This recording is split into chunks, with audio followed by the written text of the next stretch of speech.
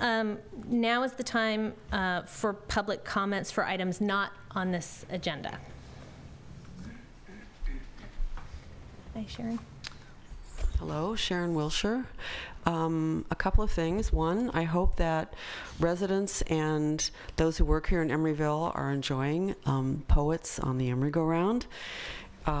This is will be every month. There'll be a new poet and a new poem that will be on the Emery Go Round, and it's been really a delight. This is the second installment of our Poet Laureate. Thank you, Ruth, for getting this program started, and it's been a delight to work with Sarah Kobrinsky, who's brought some new things to the program.